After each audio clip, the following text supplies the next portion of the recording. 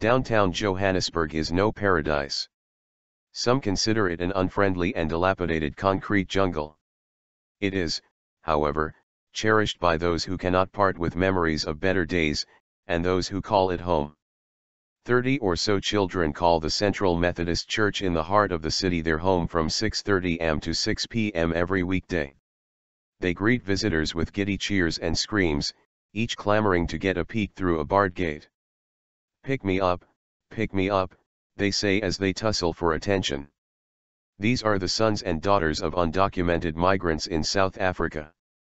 Few parents can actually afford the meager cost of daycare, but it is a service they require to ensure the safety of their children, while they go out to look for work. Oblivious to the rising smell of sewage, the children play and tease and cheer and jeer, as children do, in the basement of the church. The pipe burst. The smell was a lot worse, Naomi Baswidenhoed told Al Jazeera, adding that she and a colleague from the law firm next door helped clean the basement. This entire level was full of sewage. It is assistance like this that keeps the church afloat, allowing it to help some of the hundreds of thousands of undocumented migrants who arrive in South Africa from Zimbabwe. For William Kandau, the headmaster of the Albert Street School, run by the Central Methodist Church, recent improvements to the center are a blessing. Kandau, along with head of the mission Bishop Palverin and other patrons of the church, started schooling migrant children during 2008 after realizing the danger of drugs, alcohol and criminal activity that the children faced on the streets of Johannesburg. Street life. Kandau knows those streets well. He made his harrowing trek to South Africa in 2007. Coming from a family of Zimbabwe African National Union Patriotic Front, ZANU-PF, members in Mashonaland East, and privy to some of the inner workings of the party, he decided to take a different political turn. He joined the Opposition Movement for Democratic Change, MDC. As Zimbabweans vote in a contested election between the two main parties, there are fears political violence could erupt again, as it did in 2008.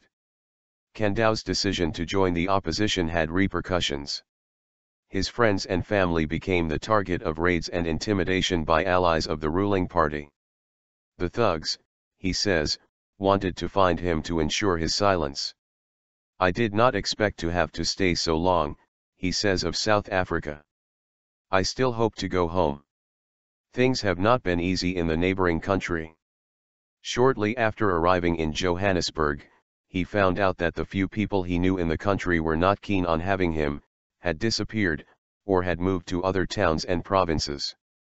He spent 3 nights on the concrete floor at Park Central train station before he learned about the refuge at the Central Methodist Church. He says he almost lost his certificates and documents after robbers attacked him. The church gave him shelter, food once a day, and some opportunity to use his skills and a chance to find work. He began to train people to use computers. Teaching the young. We try to empower people, Bishop Varin says. In fact, one of our rules of the building is that you have to be involved in an empowerment or education program. The school is one such program. When it first opened, there were 30 pupils, 5 voluntary teachers and 2 voluntary cooks. By 2009 there were 561 pupils, mostly from Zimbabwe, and 21 teachers. Today the school has eased its numbers to 366, after various negotiations and considerations including health, safety, as well as accusations of abuse. The school remains unregistered with South Africa's Department of Education, but it boasts sterling results. In 2012, 97% of pupils passed their final exams, a far higher rate than the general population. Some of the students have gone on to study further, but many cannot. Their status in South Africa remains either that of an undocumented migrant or an asylum seeker, meaning that they do not have the right to enroll in South African institutions or seek work legally. That rule could be set to change if a work seeker permit option is adopted by the government, says Lauren Landau, the director at the African Center for Migration and Society at the University of Witwatersrand. Discussions about the permit, Landau says, are motivated by the effort to move tens, if not hundreds, of thousands of people out of South Africa's asylum system. The situation is a tough one. You have a lot of people living without legal documentation, with a great deal of hostility from the local population.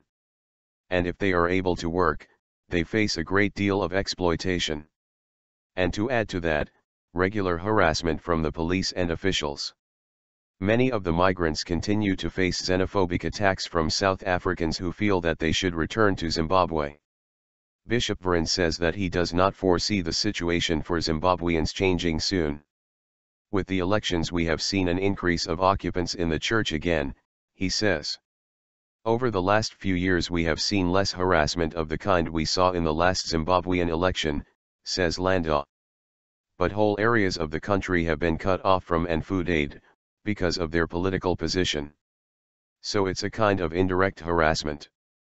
Zimbabweans continue to flock to South Africa. Some 23,150 Zimbabweans were deported between April and May alone. Most of the deportees then try to re-enter South Africa. Stalemate. Whoever wins the election in Zimbabwe, the country will continue to face huge challenges. Many of the educated and highly skilled people left the country, so schooling and institutions have also suffered, Kandau says. He also feels that ZANU-PF will win the election, maintaining incumbent President Robert Mugabe's leadership, which has already lasted 33 years. Mugabe's policies, poor economic management and political harassment, Kandau says, are forcing people to migrate. If you enter a certain place, people follow you. You are monitored. You can't do anything, he says. As the headmaster of Albert Street School, Kandau keeps working to help hundreds of refugee children to improve their lives. I encourage all the students to try to get university entrance and to continue their studies, he says. After 7 years in South Africa, he still sees Zimbabwe as home. Home is always the best, says Kandau. If there is a power change, definitely I will find my way back.